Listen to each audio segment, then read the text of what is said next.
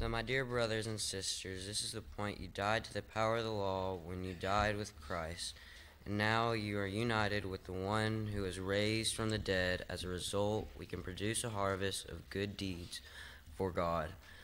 When we were controlled by our nature, sinful desires were at work within us, and the law aroused these evil desires that produced a harvest of sinful deeds resulting in death. But now we have been released from the law, for we have died to it and are no longer captive to its power. Now we can serve God, not in the old way of obeying the letter of the law, but in the new way of its living spirits.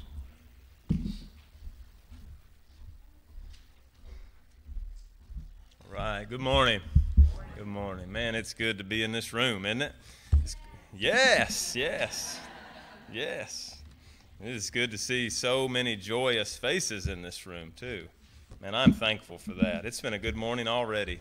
It's hard to get much better, I don't think, than leaders coming up and pleading for our transformation into Christ. It's hard to get much better than that. And so I'm blessed, I'm humbled to get to share in some words this morning that can hopefully challenge us and move us more to the image of Christ.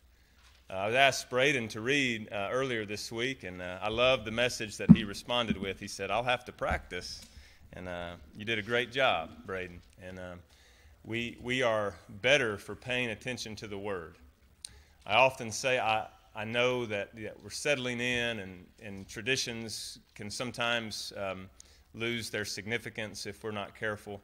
But it is a wonderful, wonderful practice to give attention to the Word and to read it out loud.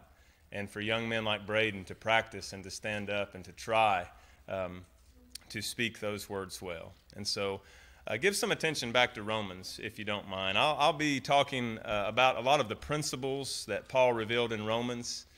This study this week has made me want to dig back into Romans. I know we did that about 4 years ago here, for some of you who remember. I was so blessed by that. I heard a preacher say one time that he reads Romans every year, and he said, and if you think that that's too much, then you don't know Romans. And he's right. Romans is a wonderful book. But Braden read from us from Romans chapter 7, and you heard some things like this. You heard some things like made to die to the law. You heard some things like sinful passions that are aroused by the law. That one makes me think. You heard things like released from the law. And if you keep reading, I believe it's verse 7 after verse 6, Paul anticipated that after such language, folks would ask, well, the law's bad then, right? The law must be bad. To which Paul would respond, no, the law is not sin. He would actually say, may it never be. God forbid. And that's because law is good. Okay, I want you to hear me say that this morning. That's really important. I don't want you to mishear me saying that today. Law is good, and law is good especially when it's God's law, right? Especially when it's God's law. Law helps us to know when we've messed up. You ever think about law that way? Law helps you to know when you've messed up. When a heart cares about doing right, does your heart care about doing right?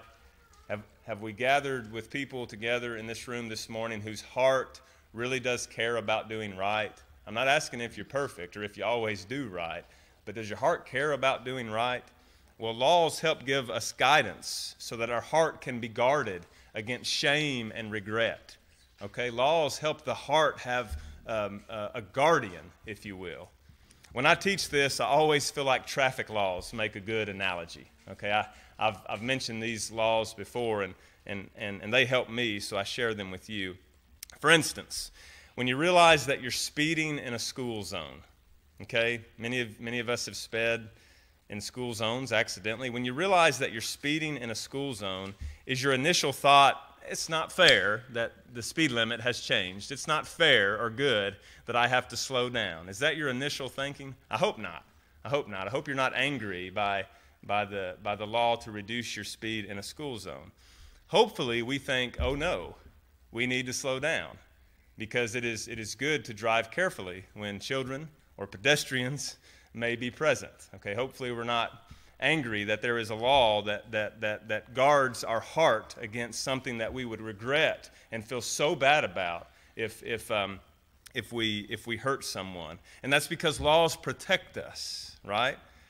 They protect our hearts from hurting. Romans 3:20 says this. You might take a note.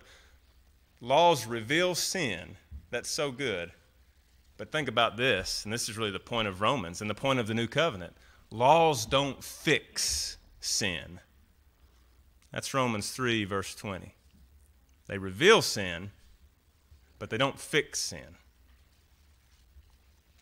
That's because for a perfect heart, you really got to think on this with me. It's really a simple lesson, I think, once we get there, but we got to build to that simplicity. That's because for a perfect heart, or let me say it this way, for a heart that is perfected, okay? I don't have a perfect heart, but I have a heart that is perfected by Jesus. For a perfect heart, laws become obsolete. Now, don't hear me wrong. That doesn't mean we disobey laws. Paul would say, because of this grace that Mark spoke of a minute ago, grace and truth, that law is actually strengthened. Law is held up. So I'm not saying we disobey law. I won't say that all day. But for a heart that is perfected, for a heart that is transformed, laws become the old way. Laws become obsolete. And I'll give you some verses there maybe to think on that one with me. A heart that perfectly, right? A heart that perfectly cares, a heart that is perfectly mindful doesn't have to be told to slow down in school zones, right? A heart that perfectly cares, a heart that is perfectly mindful does not need laws to ensure that it does right. We're here today because we believe that God and His way is perfect. Amen? We do. He is so good. And His way is so right. And think about this. God is not guarded by laws, is He? Laws are not what keep God being good. God is good. God is right, and His way is right.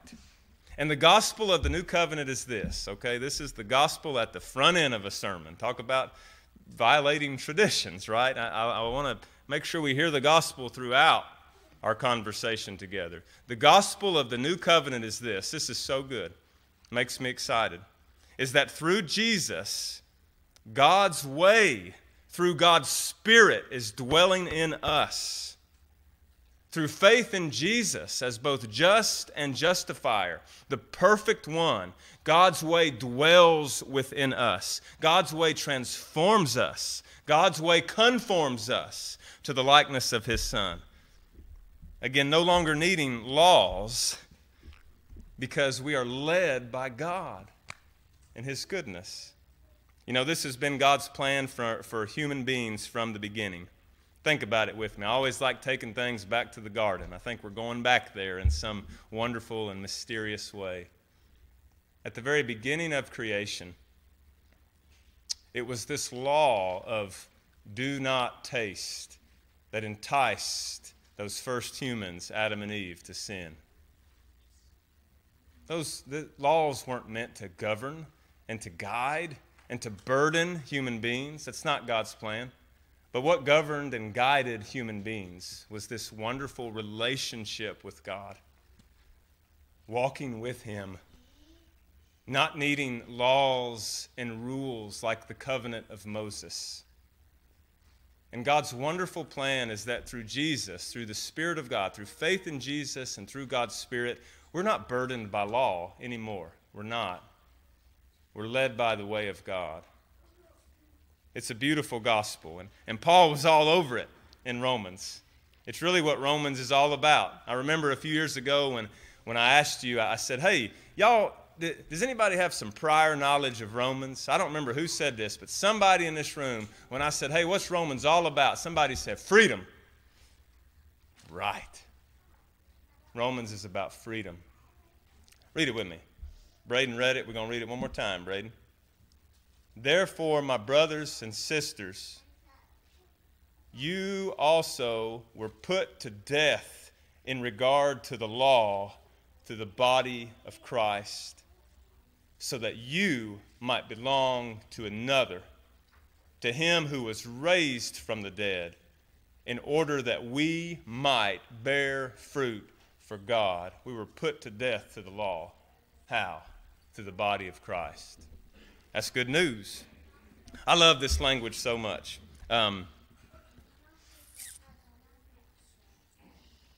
Bearing fruit for God.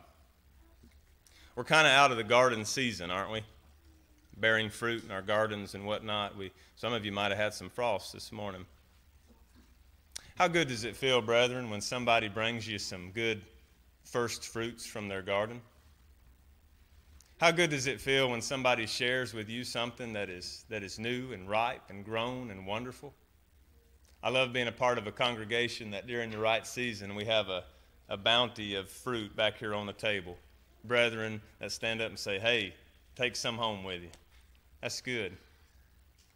Have you ever thought about how it pleases God, thinking about this verse?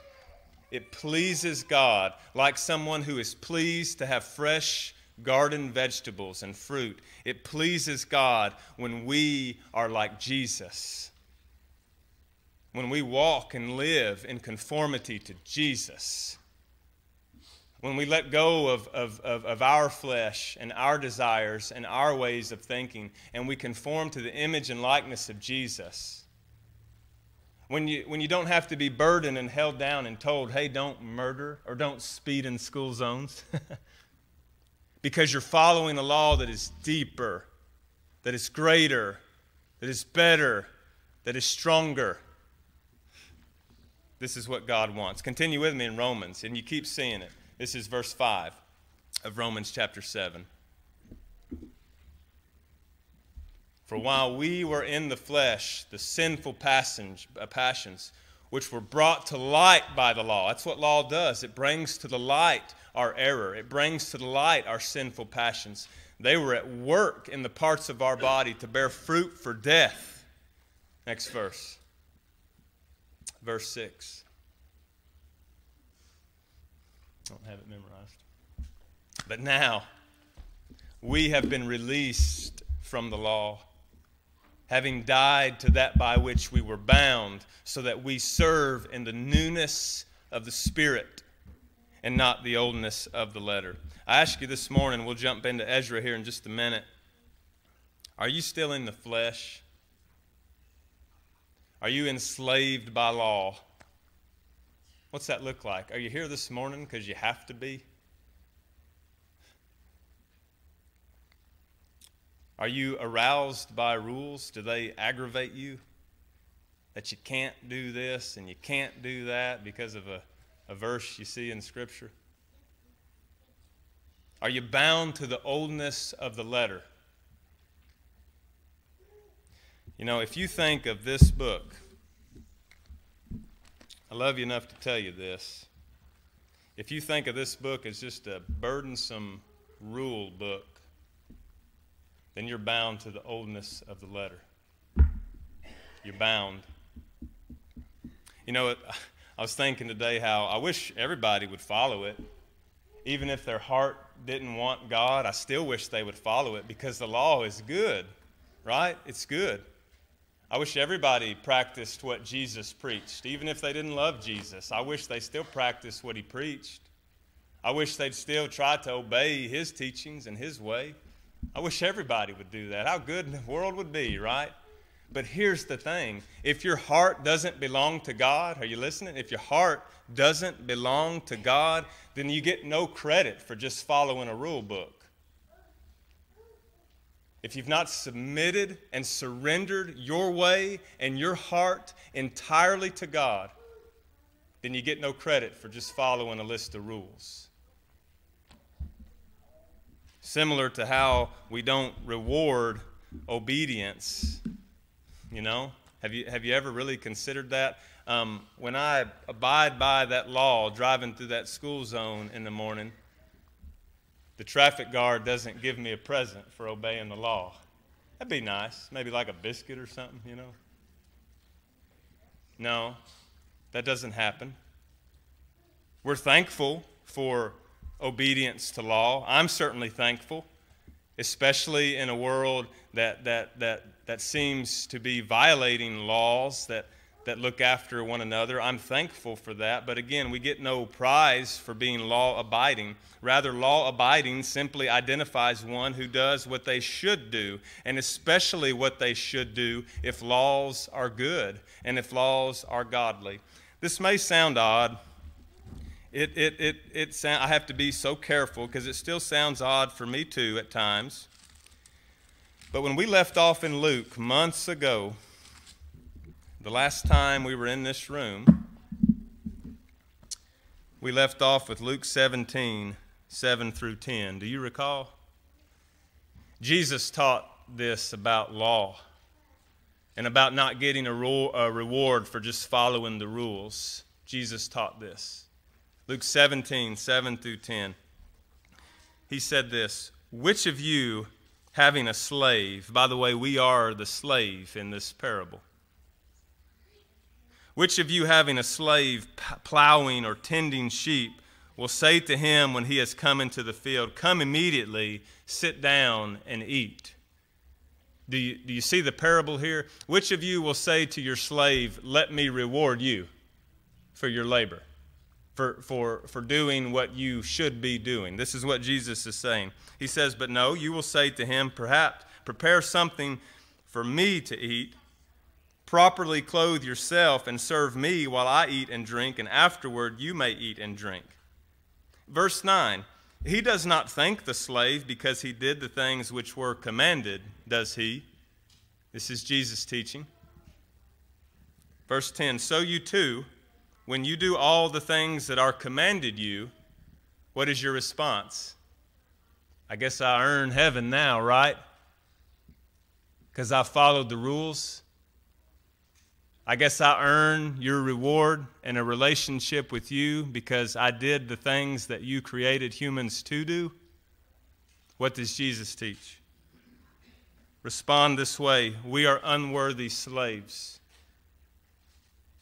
You are the one who is worthy. You are the one who is holy. Why did you make us? To give you glory and praise. We have done only that which we ought to have done." Amen.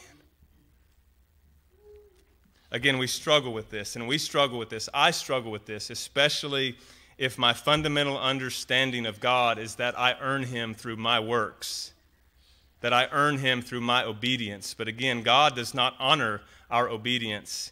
He honors our love. And if we love Him, then we what? We keep what? His commandments. You see that? By loving Him, what do? We keep His commandments. You don't have to tell me not to speed in the school zone. Because I love you, God. I love these kids. You don't have to tell me not to murder my brother. Why? Because I love you, God. And I love your way. You don't have to tell me not to talk bad about my enemies, because I love you, God, and you love your enemies. You don't have to tell. Romans is so beautiful. Romans 14 especially. You don't have to tell me not to do X. Or you don't even have to say that I can do X, because I won't do X if it means my brother stumbles or is hurt. It's a beautiful gospel. Again, I know we struggle with it, and so I try to help us make sense of it, but trust me, my heart is that I want us to follow this so much, because it's a different way. It's a transforming way. Changes our community, changes our church, changes who we are, changes how we gather, changes how we just keep rules, changes everything. And again, the greatest motivation is love, John 14 and 15. Spot on, my brothers. Thank you up there. Spot on. As our love increases, the burden of obedience decreases. Hang on to that one. I plan to. As my love increases, the burden of obedience decreases. Notice, I'm not saying that we become people who disobey. Not at all. Remember, Paul said the law is strengthened through this way of grace and truth and love.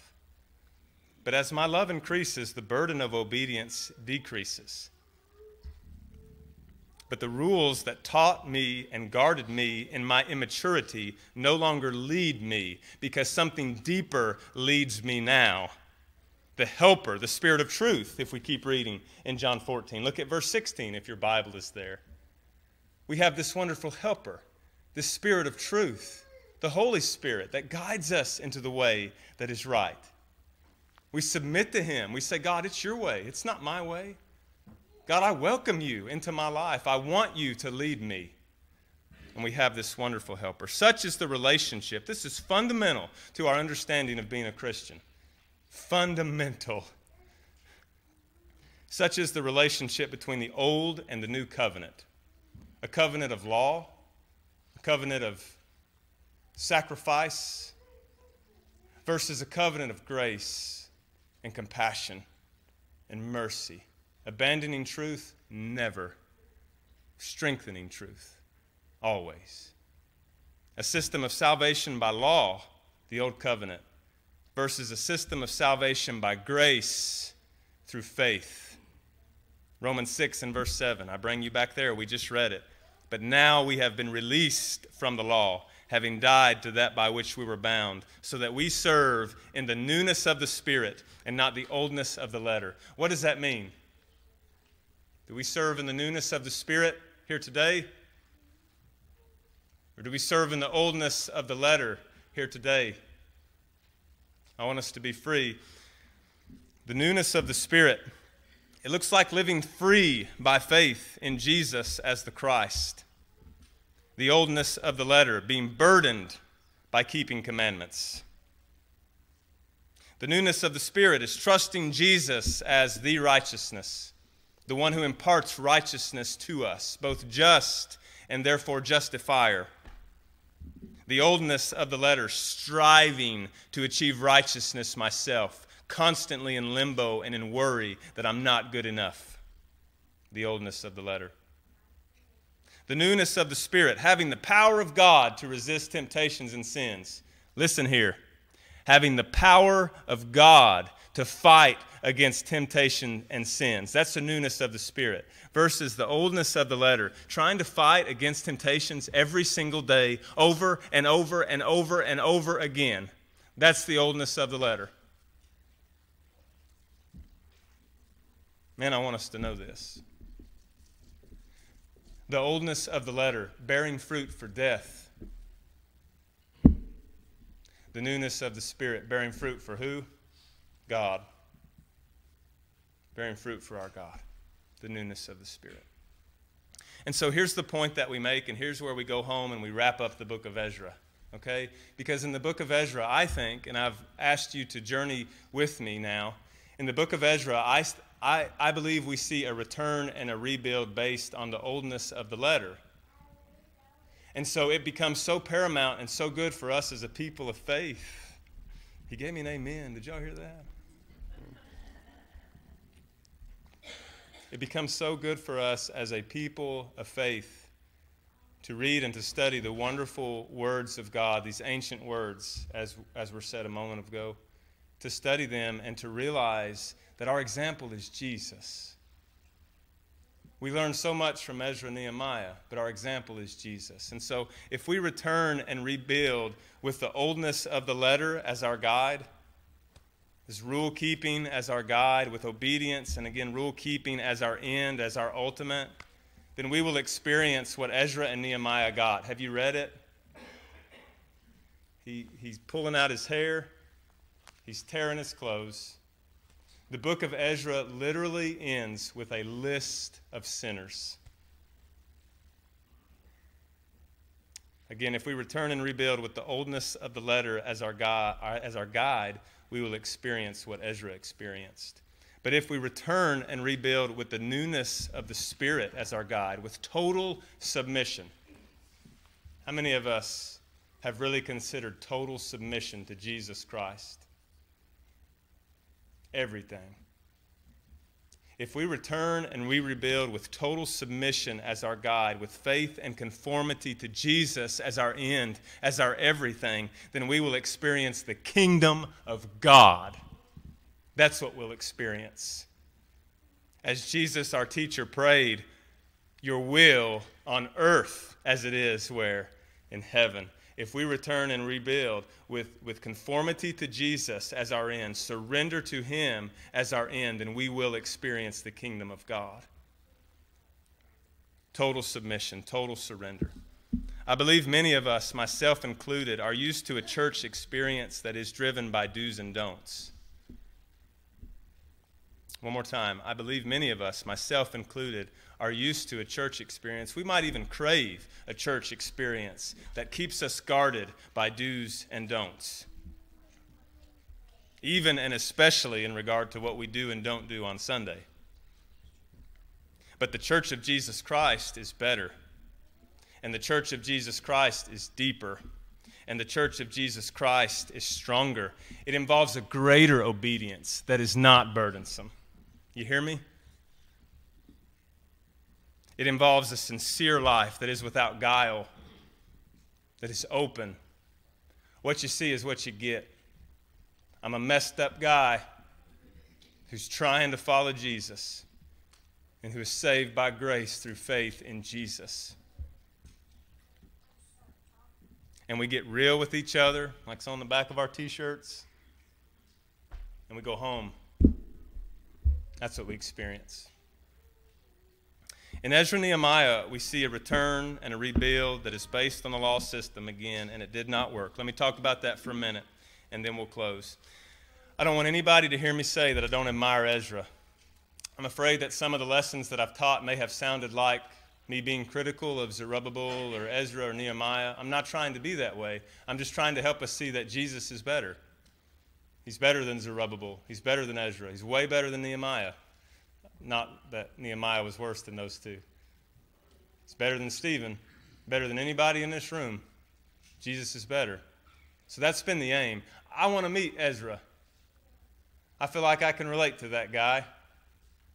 A guy that really thought with all of his heart that if you pound this, people will respond. They'll get it. That's what he thought. That's what he attempted. That's what he returned to do. But he found out that wasn't the case. There was something more needed. What was needed? A Messiah, a Savior.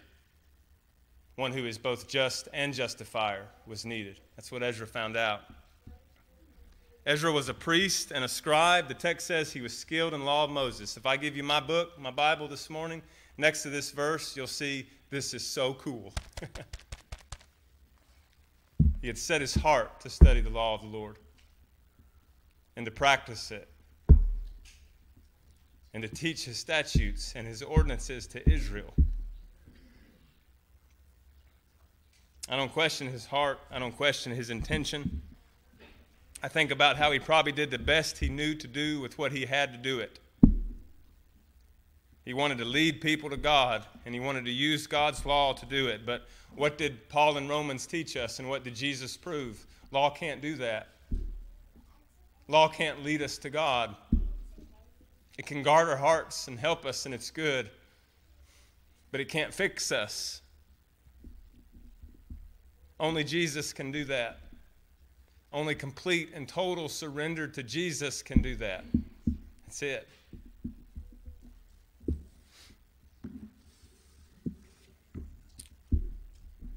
Hebrews 7. I've mentioned Hebrews a lot. I couldn't help but think of this. You don't have to turn there. I'll read it. It says, "For on the one hand, there is a setting aside of the former commandment because of its weakness and uselessness, for the law made nothing perfect. And on the other hand, there is this bringing of a better hope." I think Ezra wanted to bring hope. He just didn't have that better hope yet. And that better hope is the way by which we draw near to God, the Hebrew writer said. Because the rule way is a weak way. And I need to say this because it's important. And a church that only pounds the rules is weak too. A church that only pounds the rules is weak to the greater power that is Jesus Christ and his Spirit. Ezra was one of whom the world was not worthy, the Hebrew writer would say. Ezra was one who gained approval through his faith. He really believed this, the Hebrew writer would say. But Ezra was also one who did not receive what was promised because God had provided something better for us. What is that better, church? His name is on our sign. Jesus. Ezra attempted a return and rebuild that was based on the law of Moses, and again, it resulted in a big list of sinners. It resulted in him pulling out his hair and tearing his clothes. And I'll very quickly show you. Ezra was tasked with bringing the law back to Jerusalem. In weeks prior to this, we've talked about Zerubbabel and how he rebuilt the temple. Well, by the time Ezra gets onto the scene in Ezra 7, the temple's already been rebuilt. Okay, now Ezra is going to restore temple practice. He's going to restore temple worship. And I hope you're seeing how a lot of this plays so well into what we're trying to do today. You know, Ezra wanted to come back to Jerusalem, to this new temple, and make it be done right. You know what? And the king of Persia, I won't spend a lot of time on this morning. I did last week. I love how the king of Persia blessed him in this. A pagan king said, I want the prayers of your God. That's so cool. So a lot of application there too. In Ezra 7:27, I appreciate these things. I'll just mention them quickly. We see Ezra pray. We see him again pray. That's 7:27. We again see him pray in Ezra 9. We see this prayer of confession. Guys, these prayers are moving. I invite you to spend some time in these prayers. They're moving. These prayers of a faithful man who loved the law of God, they're moving. Spend some time in them. And so Ezra goes to Jerusalem. This is chapter 8. Again, don't take my word. Study this. In Ezra chapter 8, he goes to Jerusalem. He brings a lot of folks with him after a sincere time of prayer and fasting. He goes to Jerusalem and he takes literally thousands of pounds of offerings. He is bringing the best that he knows to bring to the temple for temple worship. It says the people, in addition, brought 12 bulls.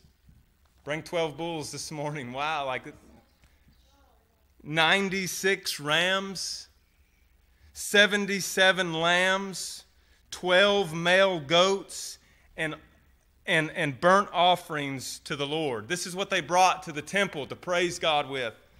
And everything, if you read it, everything finds its authority in the law of Moses, right? Ezra and the priest, all that they did finds their authority in the law of Moses. And the law of the temple was being upheld. What can I compare this to? It's like they brought the best to worship God, and a lot of it. Great day, I could hear Ezra saying, great worship, so good.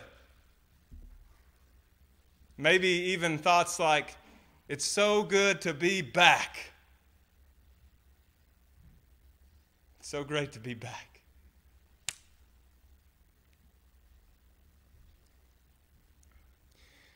What happens next, following chapter 8, is this. This is 9 and verse 1. Now when these things had been completed, the princes approached me. This is Ezra talking here. I kind of envision this week as just a little tap on the shoulder after a great and wonderful, powerful worship. Just a little tap on the shoulder. Hey, Ezra, I hate to tell you, man, but the people of Israel, even the priests, the one who are leading the worship and the sacrifice, you following? The people of Israel, even the Levites, they've not separated themselves from the peoples of the land. And they've not separated themselves from the abominations of the peoples of the land. What that looked like for them was intermarriage, something God had told them not to do. It looked like marrying people who were loyal to other gods and to idols, who used their life to worship other gods and practice the worship of other idols. That's what it looked like then. In my Bible, what I have written down is this: they didn't live sanctified. You know what that means? They didn't live set apart. their lives looked like the lives of everybody else around them. Their idols were the gods of the people around them. They sacrificed and they gave their time and their attention, and they listened to and they even took in and learned from the ways of the godless people around them. Hey, Ezra, we had a great day of worship. There's a lot of bulls here but the people aren't sanctified. They're not set apart. They're not different. So what Ezra do? What did Ezra do? You keep reading, you see it in the text. What did he do? The people, their leaders, had incorporated this pagan lifestyle among their ways. They were, remember last week we said you can't have God plus another something. God plus an idol equals nothing, right? This is what the people had done. Their temple practice, though it was by the book, so to speak, meant nothing. As we said before, their obedience got no credit. Right? They obeyed the law, but their heart was far from God. The question becomes for us, as we draw to a close, the question becomes for us, are we like them? Are we people who obey the book? We might have it memorized, every verse of it. But are our hearts surrendered to God? His way. His way with my enemies. His way with my hobbies. His way with my career and my job. Certainly His way in my home and with my family and with my kids. Are we surrendered to God? That's the question. That's the application of the whole book of Ezra. Are we like these people? Are we returning today without surrender? We doing it according to the book, but without surrender?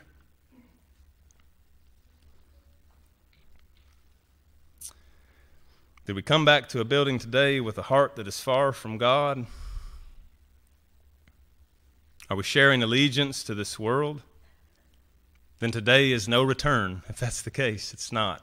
It's not what we've been preaching for the past few weeks either. Not a return to a building, not a return to a great building. I'm glad we're here and not out speeding in school zones. You hear me? I'm so glad we're here. This does my heart so good. But I got to tell you, if we're just returning to a building and we're not surrendered to God, then sadly this means nothing.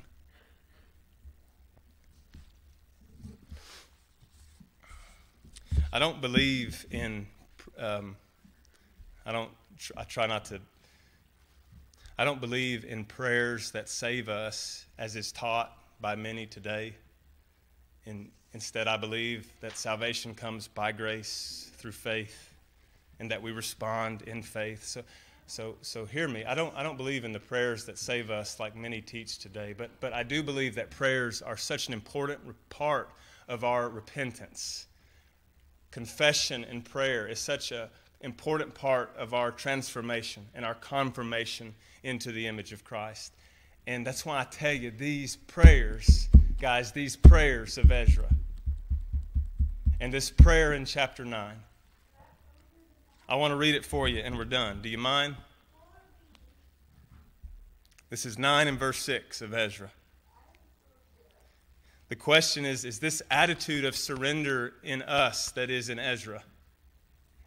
Again, is this attitude of surrender in us that is in Ezra? Are we here today with it all right? Or is this attitude of surrender in us as it was in Ezra? Verse 6 of chapter 9. Oh my God, I am ashamed and I am embarrassed to lift my face to you, my God.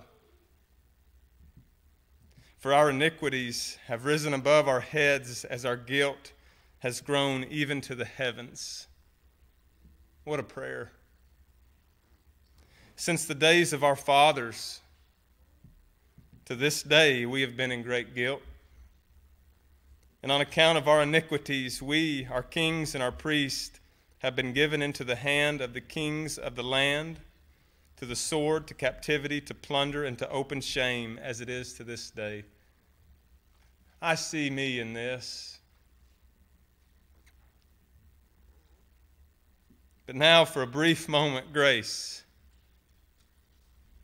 How often God's grace, now for a brief moment, grace has been shown from the Lord our God to leave us in an escaped remnant. I'm thankful that I'm alive today in God's grace, and to give us a peg in His holy place, that our God may enlighten our eyes and grant us a little reviving in our bondage. For we are slaves. Yet in our bondage, our God has not forsaken us, but has extended loving kindness to us. In the sight of the kings of Persia, to give us reviving, to raise up the house of our God. We have an opportunity to raise up the house of our God. I'm not talking about a building. To restore its ruin, and to give us a wall in Judah and Jerusalem, to put up a way that the enemies can't penetrate. Now, our God, what shall we say after this? For we have again forsaken your commandments.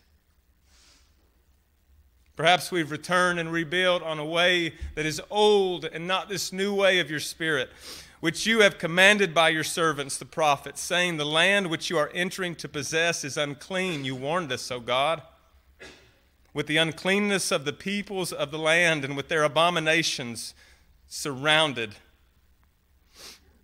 which have filled it from end to end with their iniquity.